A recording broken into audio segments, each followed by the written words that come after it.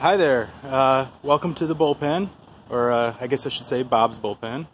My name is Bob Lefevre. I am the owner of the Bullpen and now the Bulldog restaurant that's next to it. This is the outside eating area, the patio, and our big giant warmers, thermal warmers. We opened about 5 years ago. Before that, I was a comic book artist on Transformers and Ninja Turtles, Image Comics. I designed toys for Transformers and Ninja Turtles and stuff like that. Let's go in here. So we're not open yet. I'm trying to do this a little bit beforehand. We have the TV station coming to do a story on our movie theater that we just built here. So this is the front desk where we sell magic and card-related stuff. I always have some featured books of the week right up here by the cash register. We put together packages of books here, like grab bag type of stuff, and they're really cool. They have like comics and posters and all kinds of stuff in them. So shirts for the store itself. One thing, since I'm pointing up here, really cool about our space here is that it's from a historic building that's been here for over 150 years. So we have all this really cool old tile on the ceiling that's original. So the space itself looks really neat. Our sign here for our pull membership to get people signed up for books and that sort of thing. This is where we keep all of our pulls. It's looking pretty empty because our shipment's coming in today.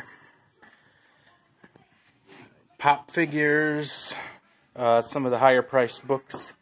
Part of our pull membership here we have, every week we give away over $40 of merchandise.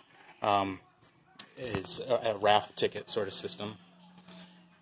So this week it's a little more than $40. We combined a few different weeks and we're doing the whole Flash series here. So we keep a lot of our Star Wars stuff in this area.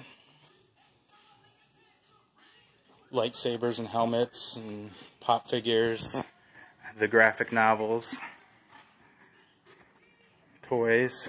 Our supplies are right in here for comics. All these structures were actually converted, these ones in here anyways, from old Royal Knight, or not Royal Knight, Radio Shack stands when they went out of business in the area here. So some of our box displays here and pops. We keep horror books, a lot of our Walking Dead stuff here. More of those grab boxes. These are the red boxes, which means that they're teen and up. Nothing bad actually in it other than a little more adult material, I guess. Since I used to, like I said, draw for Transformers and Ninja Turtles, I had to have my own little TR and TMNT section here. So a lot of these things, these boxes do really great around here.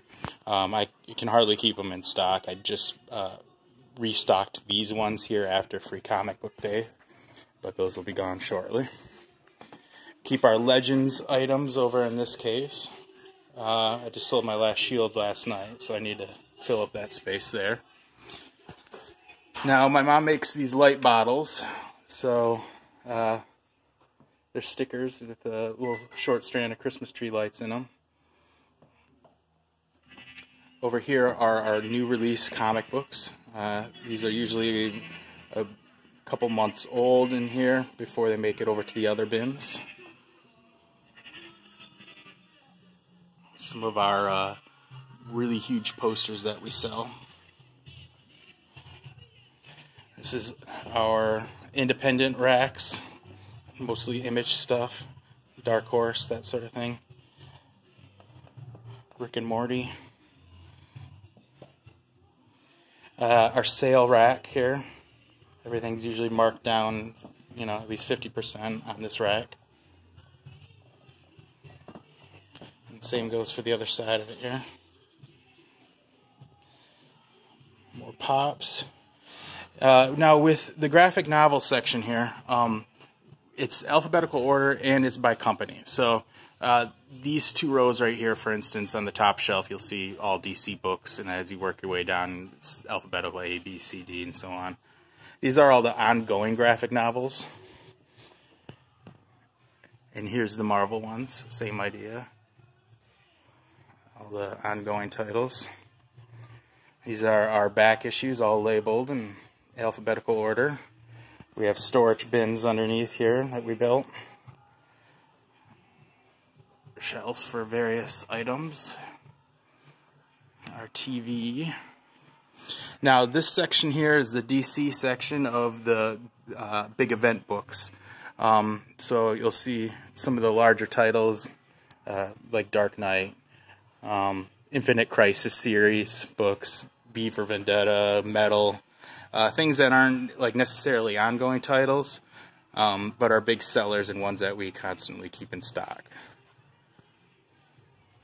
And then with our DC section here, we also have a stand-up glass case here of some of the higher-end statues and toys and that sort of thing. The artist in me, I had to have an art section here. Now we're getting into the Marvel area on the other end of the store. You'll notice it's identical to the DC area and how it's set up. So this area, you'll see, also has the bigger event books, Infinity Gauntlet, and you know, the Wolverine stuff, and the toys, and the big stand-up case, just like the DC side. So we're back over by the front of the store here, where the Star Wars case is, but I didn't show off the poster thing before. So, and throughout the store, you'll see like artwork of mine. This is from a series that I had done called Alethea through Image Comics. And speaking of artwork, I'm going to go back over here real quick. This is a big banner I did with both Ninja Turtles and Transformers together. So, our new section here we got about a year ago. At this time, it was all office space beforehand. We converted it into a restaurant cafe area. We specialize in hot dogs, but we have nachos and pizza, and we're always doing specials on all kinds of different stuff here. There are some of our signature hot dogs. Wendy's back there working on a to-go order, I see. Wendy's the manager here and is invaluable to this place. She's amazing. So I did the color scheme just the opposite in this area. It is, rather than purple with highlights of yellow, it's yellow with highlights of purple. So, and it's all themed out with bulldogs and bulls and bulldog related artwork here. So to kind of play off the theme of the hot dog place. So I wanted to have like a hint of pop culture sort of feel to it, while not really getting too much into comic book stuff, to try and get people into the comic store that wouldn't normally come into a comic store, and they can discover stuff for the first time. So as we head back this way, we got our video game system here, the bathroom's back there, and this is the newest part that opens in June. So this is the hallway to the theater. This was just a gray room and led to a bunch of cubicles and stuff. But we got these theater seats in here. We have video game competitions where part of it takes place on these screens here, but it's lined with posters. We're going to have some dimming light put up before the theater opens. But as we make our way back here down the hallway, we come to the theater itself, where I have a movie playing, just to give you an idea of the size of this. A theater in town closed down recently, and so I'll turn on the torch. And so I was able to acquire all the seating. I stripped it all down and repainted it and remounted it onto different leveled platforms here that simulate a stadium seating. Now you notice these pieces of fabric on the backs of it, we're reupholstering everything, so we just have fabric kind of laying on it right now. We got another month to finish that part of it. But yeah, so this room can be used for multi-purposes. All these seats, 4 in a piece, separate from the ones around it, and we can place it on wheels and roll it out of the room, and we can use this room for all kinds of things, from birthday parties to gaming events, to charity, events, whatever, you want a big giant room for, you can use this. So we got the lighting that goes around the walkway in the back here. The projector room is back there, or the control room, I should say, where all the audio and stuff and videos are hooked up. So we got Spider-Man playing back there.